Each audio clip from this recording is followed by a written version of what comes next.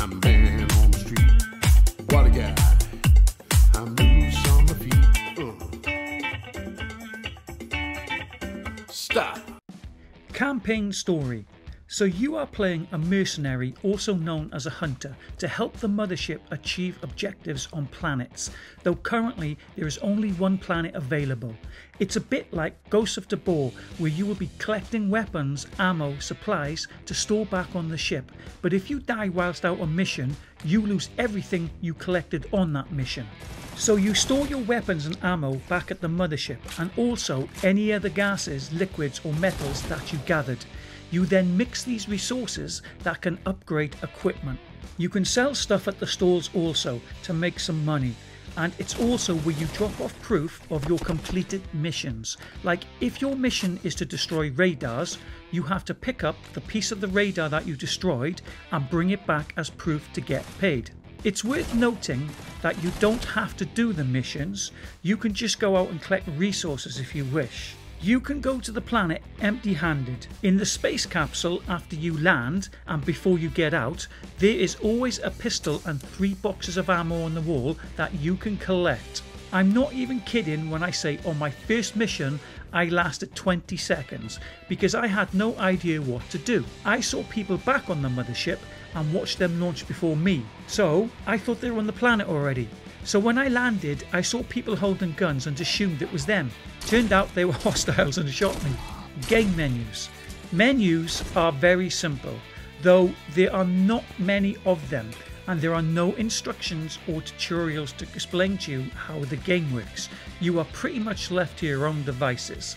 At the start of the game, you will be given a choice to have PvP on or PvP off, and each has a save, so in effect it's 2 separate game files. Levels and size. Though there is only one planet at the moment, I've seen the roadmap and see they plan on adding another 2 planets. I feel like they should have released this game with at least 2 planets to begin with, and then added 2 or 3 more in updates. They will also be adding new missions in updates late 24 and 25. The planet Volcano that is available is a decent size. I feel like you have a few hours of explore time here, and then it might start to become a little stale. The mothership is quite large for our home base, and it might feel very confusing for a while. There are so many sections. Storage. This is where you will keep all your equipment and resources that you loot from the planet. A place for guns, ammo, inhalers, grenades, mods and resources. Every storage section looks good, though it might take you a while to work out what to do. It's quite addicting and satisfying filling up your storage boxes. There are also more rooms that are locked and that you can buy and upgrade as you do more missions and looting. Then you have a botanical garden, though I think this is for future updates, as though it looks pretty inside, there's just no use for it right now. Then there's the fuel crafting station, where you will mix resources to make fuels. Choices of fuels to make are acid, electric, fire or plasma. These fuels will be used in your weapons when you upgrade them. Then there's the commander room. This is where you will bring back proof of completed missions to get paid. Then you have an armory shop where you can buy or sell weapons. A resource shop where you can buy or sell resources. Then there's a component crafting station bench where you can build weapon parts, ammo, grenades or elemental upgrade. There's a crafting station for inhalers also. There's an outfit shop to buy new outfits. And then there is also a shop that is closed and a bunch of arcade machines that are also closed. I'm assuming these will come into play in future updates.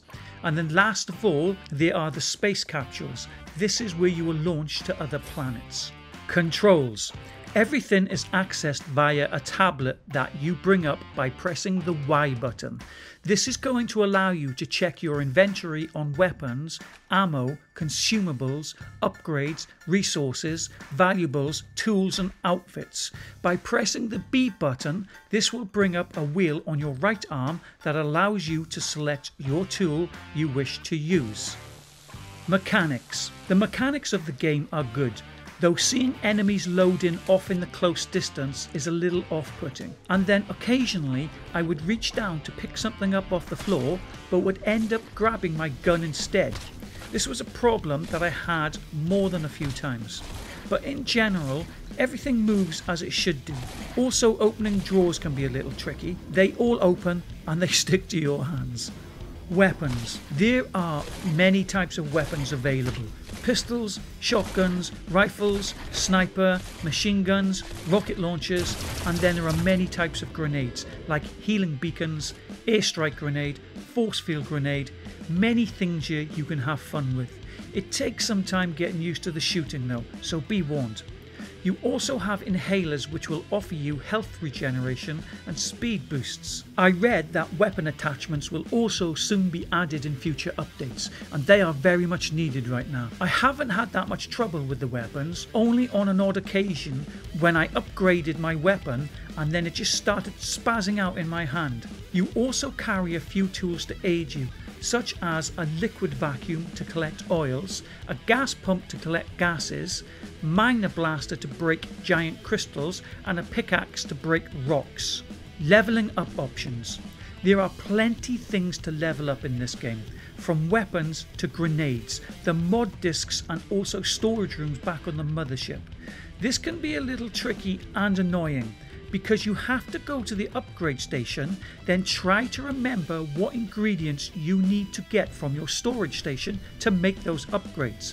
It would be better if you could instantly recall your ingredients at these stations to save you having to run back and forth. What should take 30 seconds to upgrade ends up taking around 5 minutes. I'm also still confused of how to remove the padlocks in some of your rooms that are on the computer in your living room. It says some stations need to be upgraded, but I've no idea how to upgrade them. Customization options. You can customize your outfits, such as a helmet, top, pants and boots, but you can only change the colors of them. Then you can customize your weapons by adding attachments to them. Also, you can customize what you put in the quick menu wheel of up to 6 things. Normally you carry your 4 tools and then have space for 2 more items such as grenades. Enemies and bosses. There are many different types of enemy, most often hanging out in their own specific territories. Most of the animals tend to leave you alone unless you get close to them, but the human ones with guns tend to shoot you if they see you. I think the AI could be upped a notch here, as they are not very difficult to kill unless they are in high numbers. They just come out everywhere like cockroaches. But I did see in their roadmap that they plan on improving the enemy AI and that they will also be adding some mighty bosses, so that's something to look forward to. The animals just tend to stand there. They walk a few feet and then they walk a few in another direction, so it's a little easy to predict what they're going to do. The only ones that really give you any trouble are the humanoid looking ones, because they fire the guns, and in numbers they are quite difficult. And also there is the threat from other players if you're choosing that game mode. Online playability. I can't really comment on this because I only ever saw 2 people when I first started playing. Then I saw another person who just ignored me. I tried a few games, but I never saw anyone out on the planets. But I reckon this would be a great laugh with your mates. So good points, and points I think could be improved on.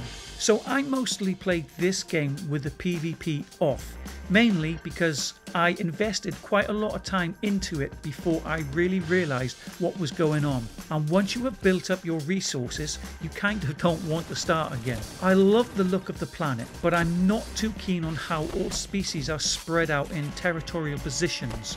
I'd love to see 2 species getting into a fight as you sneak past them or open fire on them both. Just some different behaviour patterns from them. The weapons really do need attachments, sights for certain, as I've been killed a few times by 2 or 3 human-shaped things shooting at me, because shooting guns is quite difficult, especially without the sights. Also, it needs way more missions. I swear there's only 4 or 5 of them currently.